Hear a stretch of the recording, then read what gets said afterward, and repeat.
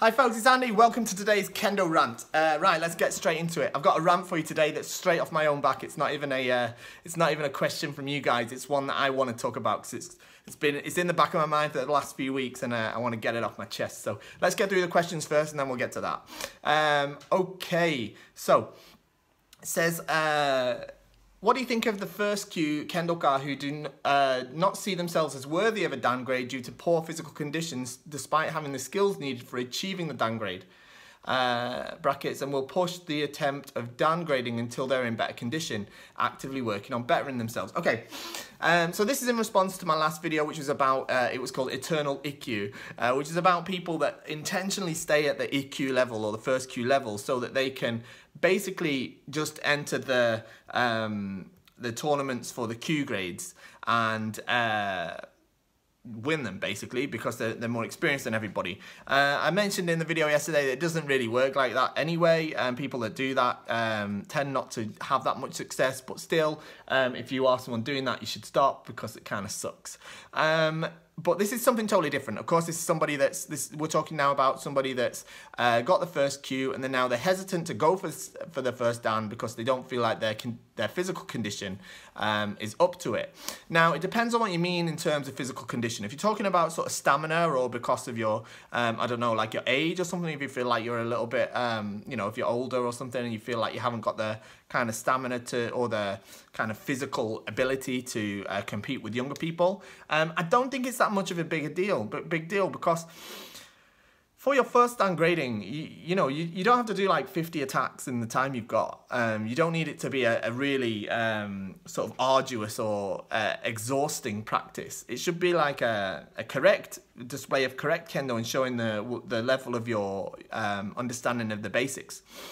Frankly, the difference or the gap between IQ or first Q and first Dan should not be that big. It should be very, very similar. In Japan, certainly, that's how it's sort of considered, and that's how it should be considered, really, if everywhere else were to take Japan as an example.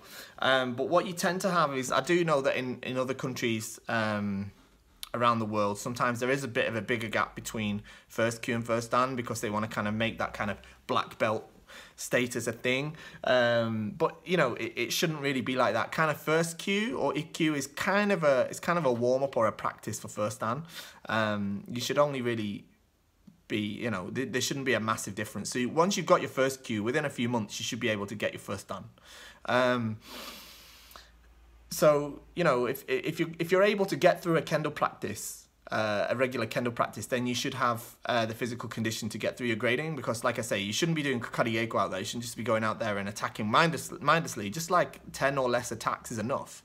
But if you're talking about physical condition having potentially changed since you got your EQ, for example, maybe there's an injury or there's an accident you had or something like that, well, that's a bit different. But still, like I say, if you're able to participate in Kendo, then, you know, you should still be able to get through the grading. You know, obviously, let's say, for example, somebody's injured their leg and they're suddenly not able to do fumikomi, maybe that's the thing. Well, first off, you don't have to do fumikomi.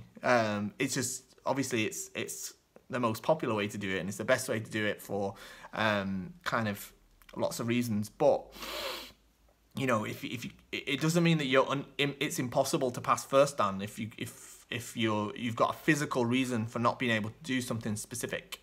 So that's worth bearing in mind as well. I mean, I'd have to see your Kendo exactly, or you'd be best talking to your own teacher about their advice on that. But you know, if you've got your first Q, then you should be looking towards challenging first Dan as soon as you can. And it's, you know, you don't really want to be sort of trying to put yourself off it, especially not for a reason like physical condition.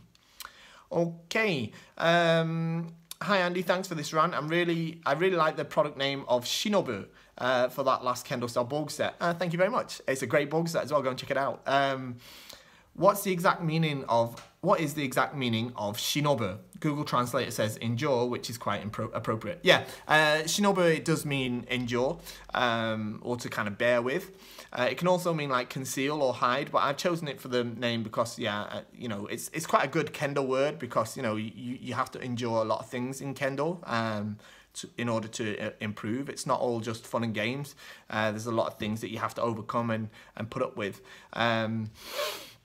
So yeah, I really like it. But yeah, like I say, it does also mean like conceal or hide or something like that.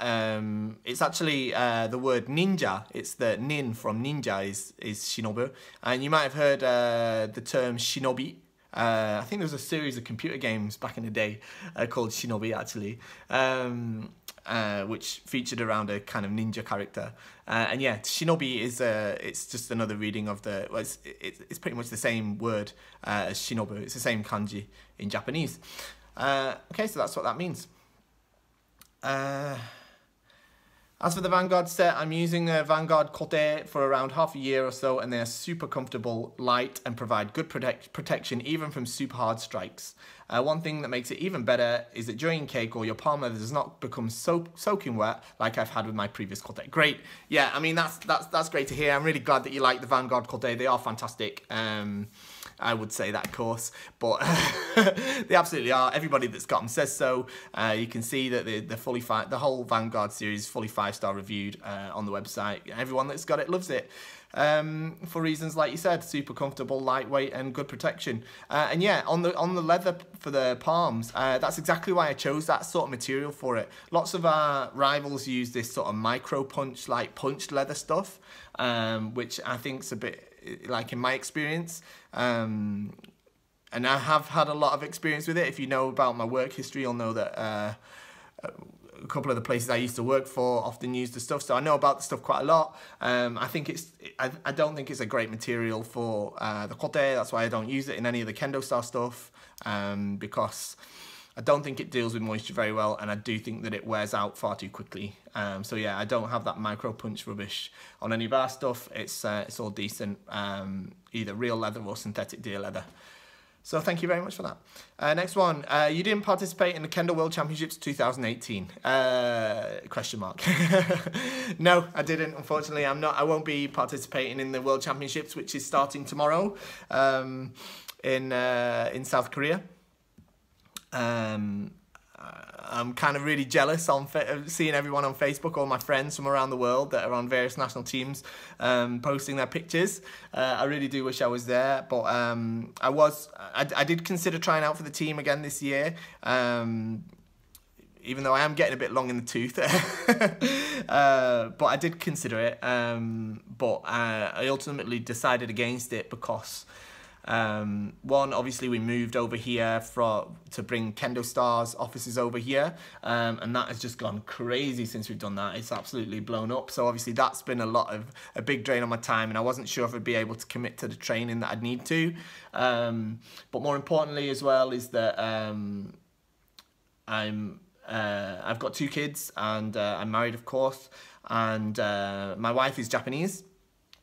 And we moved over here sort of October on a kind of semi-permanent basis. My kids are in school, and here, I mean.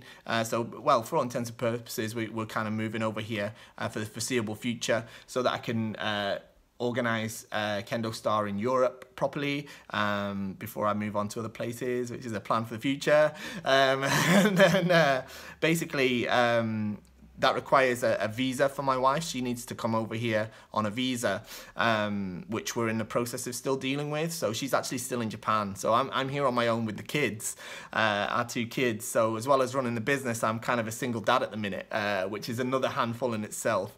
So of course I couldn't abandon them whilst I go off to Korea and enter the World Championships. Not to mention all the training that I would need to do running up to it. So we knew that it was on the cards. We knew it was coming, and yeah, kind of we decided that it would probably be better for me to give it a miss this time. And you know, I'm sort of officially retired from the team, and of course I have thought about making a comeback maybe next time, but I don't know. Like I say, I'm no spring chicken, so we'll see. Okay, next question goes over to the Kendo Show Early Access group. If you're not in that group, get in it. There's a link down below in the description. Hello, I also have a question. I think it's rarely mentioned, or maybe because I'm a beginner, so I haven't learned it yet. Could you please give some tips about what techniques can be used against a door strike? Okay, yeah, this is a great question, and it's one that you'll obviously have a lot, I think, especially for people that are just starting out in Kendo. They often come up with this question. Well, okay, I've read about what you can do against kote, or what you could do against men, but what do you do about somebody that's coming to hit door? Well, okay, well, there's like the Kendo instruction book from the Old Japan Kendo Federation. I think that talks about door kaishimen. I don't have it here, but I think it talks about door kaishimen, which I think is like a bit of a nonsense waza. I don't think it's a useful waza at all. Now, I'm sure loads of people will come in the comments now and say, oh, I did door kaishimen all the time, and I always get a good door kaishimen. And if that works for you, that's cool. Yeah, you know what I mean? Whatever works, man. But for me, I don't think the door kaishimen is a great waza, because it's very different to kote kaishimen, because it needs a much bigger movement because of where the attack's coming in. Secondly, with somebody that's any good, when they come for your door, they're going to be going off this way pretty quickly. So what tends to happen is, because it's quite a slow waza, you tend to kind of end up blocking the door and then trying to hit them as they're going past you like this. And I've never seen somebody really, do that so well. I mean, it's not totally impossible, but it's probably more useful against like hikido or something like that. But still, I think it's a bit risky. I think another thing, door ichiotoshimen, which is where you kind of strike the door, strike down, and then hit. That's what's in the Bokuto ni yoru Kihomaza Keiko Ho.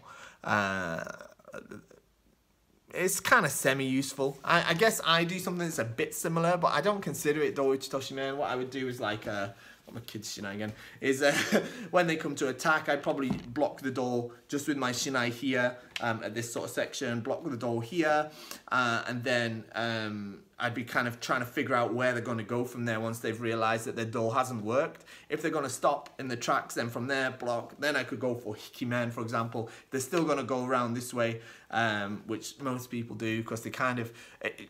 the people that hit door in this way, like, kind of, should we call it tobikomi door, like just hitting door randomly, for the most part, there's two kind of people that do it. One is it comes from seme, and they've got you kind of, they're doing it because they know that they can get your hands up like this. In which case, you've probably got no chance of doing the ojiwaza on it anyway, because they're doing it because you're in a position not to do it. Or you've got the people that just try and whip it out the bag randomly because their other attacks aren't working.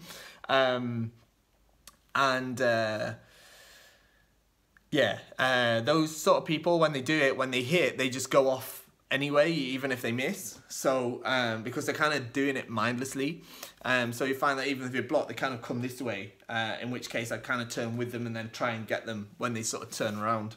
So it's a kind of tough one. But that sort of tobikomi door style waza, you only see it in sort of lower level kendo so much anyway. It's not such common waza in higher level kendo. You tend to see more men nukido or men kaishido, which of course isn't a waza you could do ojiwaza against, because it is itself an ojiwaza. So, so yeah, that's my sort of thoughts on that. Okay, I think that's pretty much the questions from that group as well, that haven't been answered, so that's cool. So right, I wanna rant now, freestyle. This is something that I talk about a lot in my Kendo club when I'm teaching up here in Manchester. I talk about Tsubazeriai. I think Tsubazeriai is like one of them. I've done a video on this, by the way, not this specific topic, but I've talked about Hikiwaza on the Kendo show. So if you go up to the search bar and search the Hikiwaza Kendo show, whatever, have a look at that video as well, because Hikiwaza, Waza from Tsubazeriai, Kendo from Tsubazeriai has got to be the most under-practiced thing in Kendo. considering its frequency in an actual realistic situation. If you watch most high-level Shiai, probably around 40 to 50% of the match is spent at Tsubazeriai. So, because that's where you end up after a Waza's failed. So if you don't know how to do Tsubazeriai properly, or how to perform Waza from Tsubazeriai, you're effectively wasting like half of your Shiai. Or it's not just a Shiai either, of course, any sort of Tachiai. So you have to understand Tsubazeriai properly, both how to do actual Tsubazeriai and also Waza from it. But what I want to talk about specifically today is more the actual Tsubazeriai. Yeah, if you want to look at Waza from Tsubazeriai, go and look at my Hikiwaza video, because I talk about more about that in that. But I'm going to talk a little bit from this book. This is the grading questions and answers book that you can get in Japan. When you do a downgrade, most countries are the same, but for most part, when you do a downgrade, there's a written paper. And in Japan, you're expected to, up to 5th dan, you're expected to research the questions from this book and provide the exact answers that are written in this book.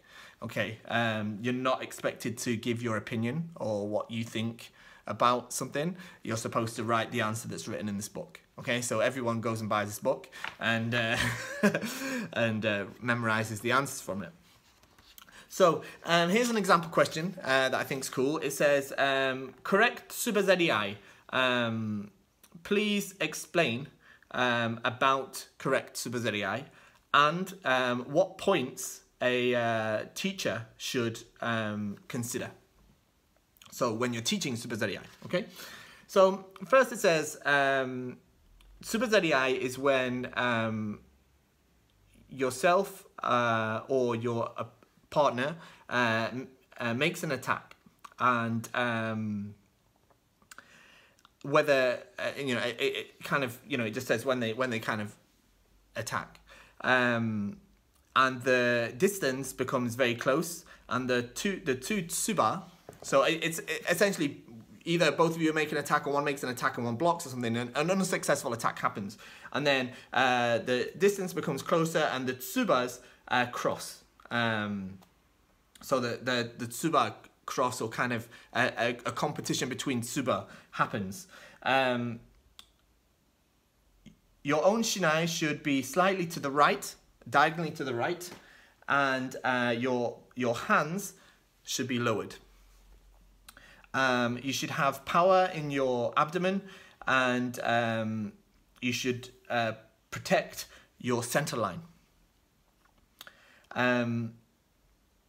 And whilst competing at the tsuba, you should attempt datotsu.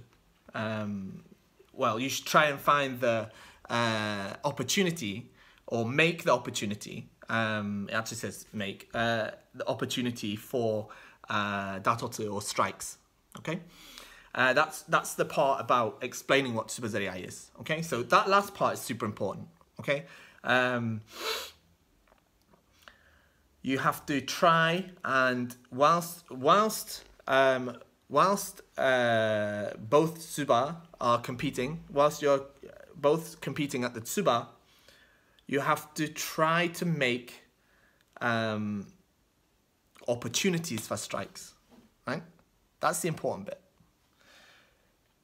I'll go into the teaching points in a minute, right? But here's why I want to rant on it, right? Too many people use Tsubazeriai as a point of rest, yeah? You get to Tsubazeriai, man, like this, okay? And like your fists are rubbing together like this, like this, and you're kind of taking a break. And the problem is, this happens a lot outside of Japan, because we don't practice Hikiwaza enough, and we're not good enough at Hikiwaza, so we don't feel under threat at Tsubazeriai. But when you're at Tsubazeriai, Tsubazeriai literally means to compete between the tsuba, fight between the tsuba. So you have to be fighting. You shouldn't have your fists together like this. Your tsuba should be locked together, and you're looking to make the attempt to strike. That's what it says, make the opportunity to strike.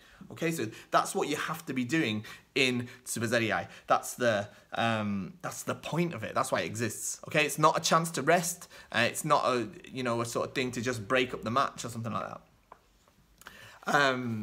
So, you know, think about this when you're next in Tsubazeriai, right? That it's active, it's fighting, it's still fighting, okay? And don't go nuts on me on using the word fighting, okay? I don't want to drag up the sword fighting debate, okay? You're still competing, whatever you want to call it, okay? But you still need to be switched on and active. Okay, so now we're going to talk about the points that teachers need to know when you're teaching what you should be teaching people about Tsubazeriai.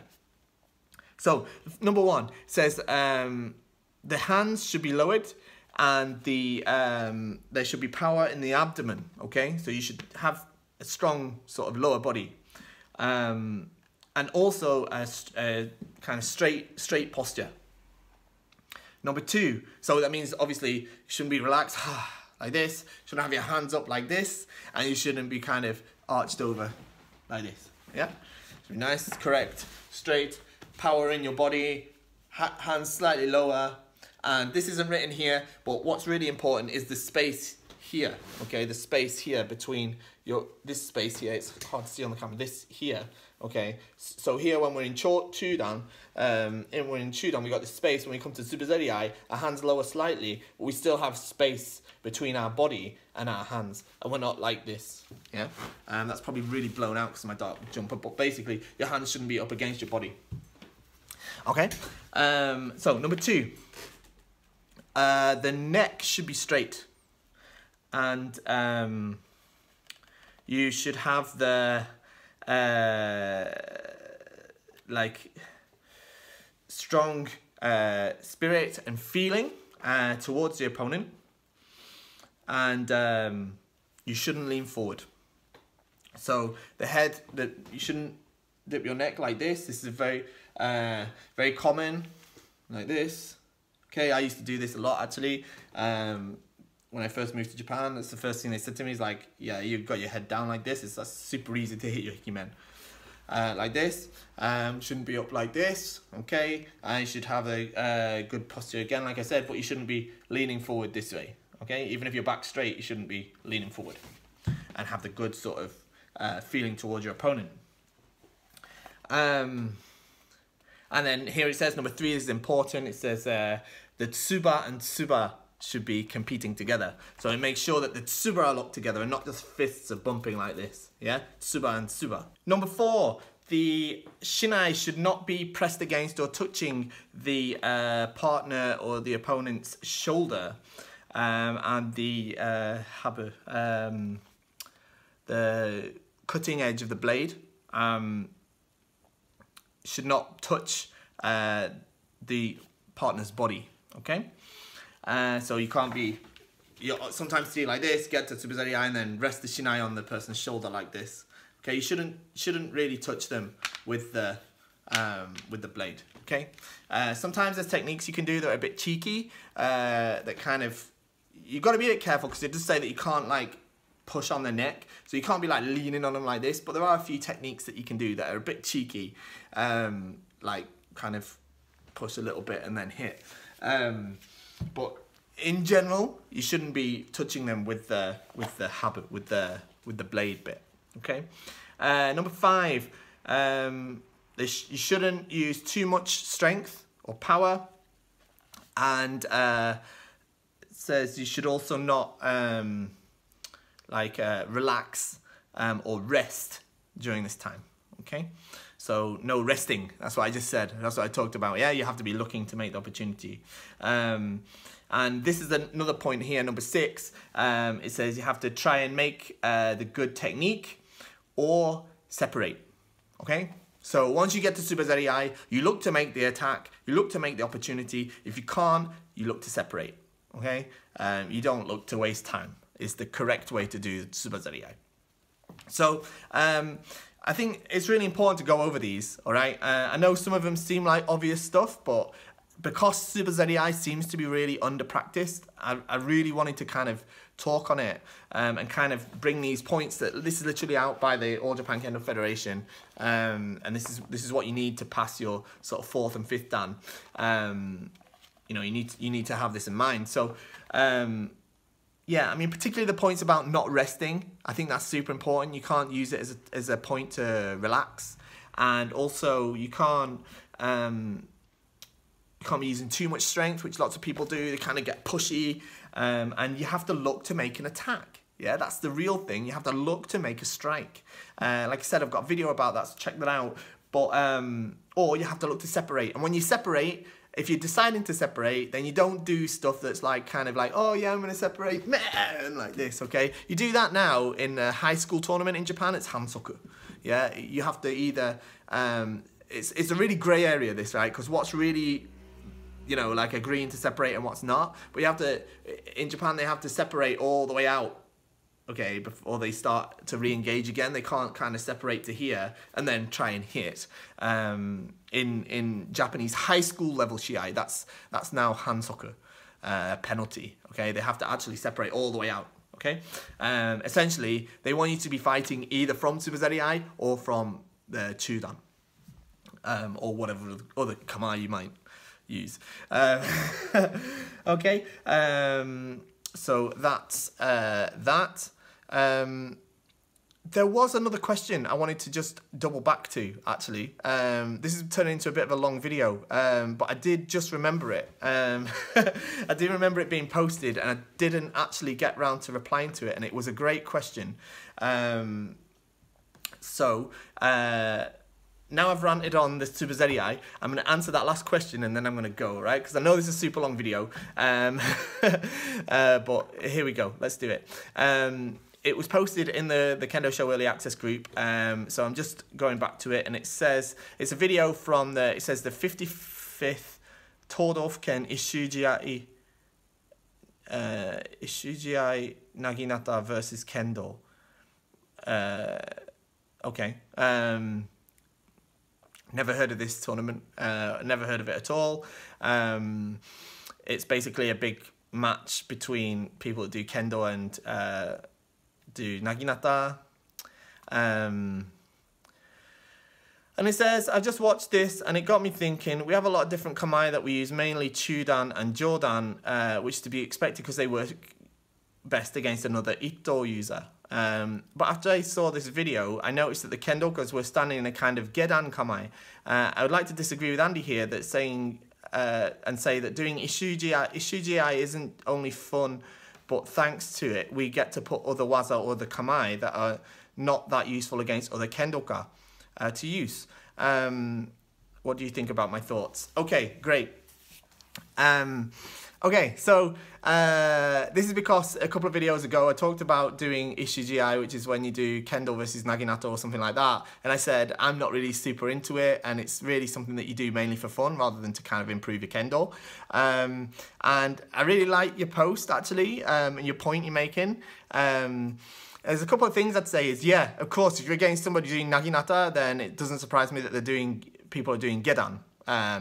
Because they've got a really long stick and they're allowed to hit you in the legs.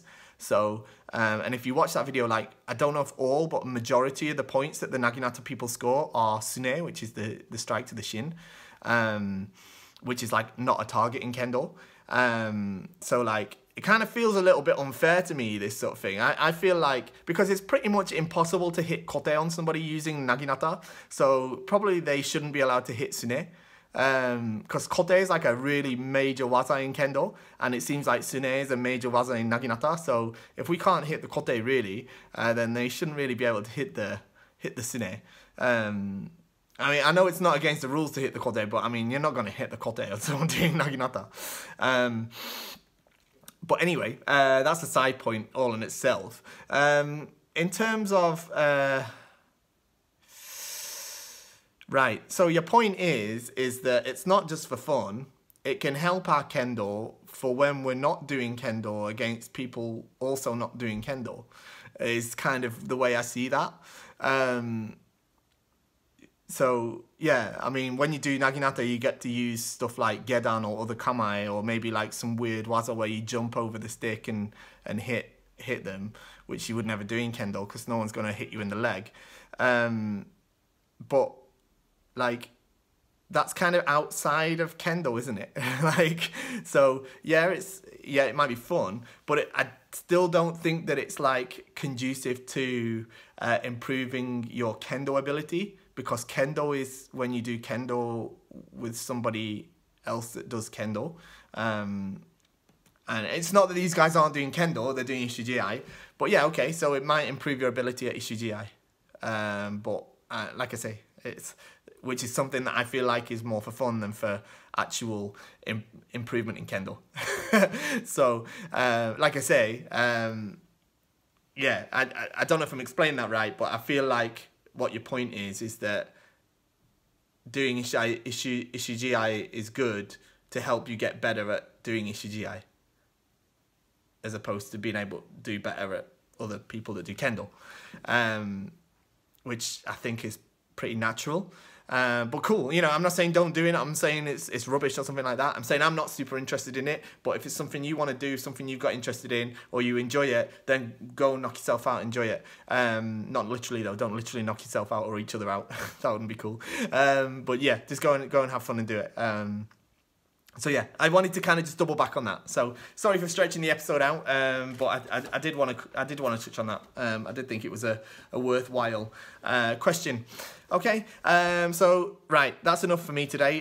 It's been a really long episode today, but I have enjoyed it. I hope you have as well. Some great questions. Leave us some more down in the comments. That's what they're there for, either on this video. If you're watching this on the Kendo Star blog, there's a comments thing down there. You can leave them on there, or you can go and leave them on YouTube, or you can go over to the Kendo Star, not the Kendo Star, the Kendo Show Early Access group. Anything you post on there, I'll be able to see that too, and provided I don't forget it like I did with this Naginata question, I'll try and answer that in the next episode.